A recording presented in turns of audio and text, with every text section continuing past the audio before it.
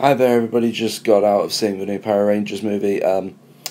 What can I say about it? It was better than I thought it was going to be. I didn't do an expectations video in this one because I didn't really have expectations for this film. I was aware of the series growing up as a kid. I watched a few episodes, but it never really caught my attention fully. So therefore, I couldn't really say, like, going in, like, oh, I'm massive fan, I can't wait to see this. I generally didn't know. I knew bits and pieces. I knew about Zordon. I knew about Rita Repulsa.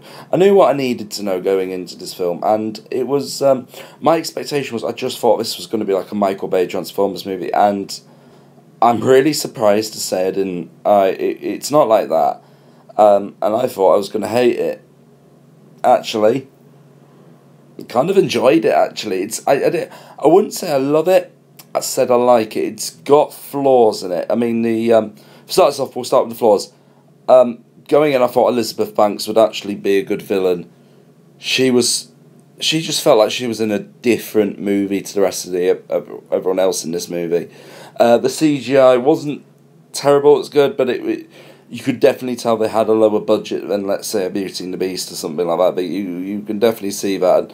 And hopefully this movie will be a success, because I can guarantee you, if it is a success, we're going to see more and more sequels, and then hopefully their budgets will go up, so therefore they can fix on that front. I think a few more practical effects would have been better, would have helped this movie a lot, because there was elements, especially with the suits, a lot of the times you can definitely tell they were in full CGI suits, and it just didn't look right. And the movie itself has sort of two tones to it. Like, for the first hour, it's like, it feels a bit like Chronicle for the first hour. I mean, not a found footage film, but that sort of gritty teenage superhero film. And I thought, woo, okay, this is different from the campy sort of TV series. And I was really enjoying that bit. And when it comes into all the action, it feels more of a forced transition tone rather than what is natural.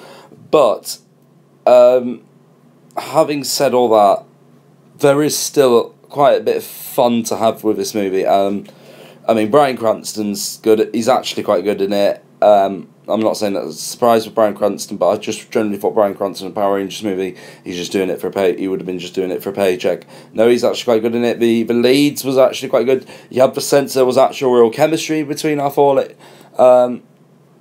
five leads. Sorry, I nearly said four. It's five leads, but they're I mean, some of them felt underdeveloped compared to some of the others to put focus on, but that's not a problem, because you sense that when they got together as a team, you felt they were a team.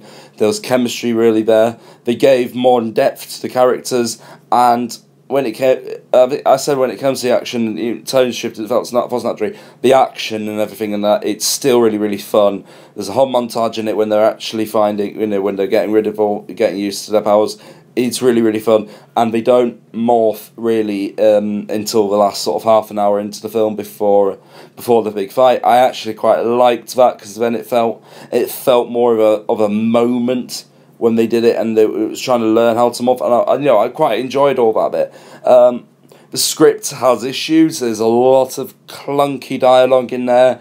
You can definitely tell when Elizabeth Banks is having to say a lot of her dialogue, it just feels, ooh, maybe the script could have done with another pass through, with another writer or something, just freshen and clean things up. But I know it sounds like I'm being really negative on the movie. It's actually quite a lot of fun.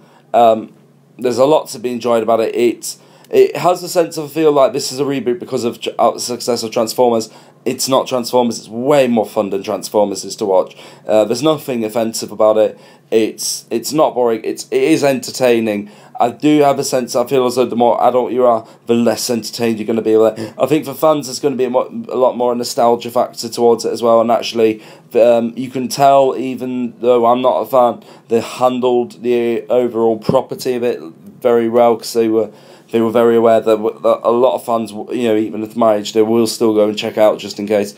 But no, it's a fun movie. It's a fun movie. I hope it does well at the box office, because there's room for improvement. But if they're going along this right track, it's a harmless sort of franchise, and I would be excited to see a second one, because I did enjoy this one. It was rather fun.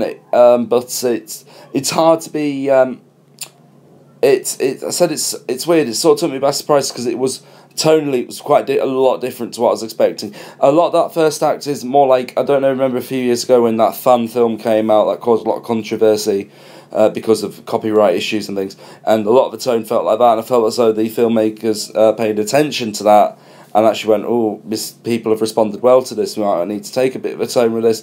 But no, it's rather enjoyable. Take kids to go and see it, and it is worth seeing on the big screen because it's, there's got a lot of that hefty action to it. The four leads are really good.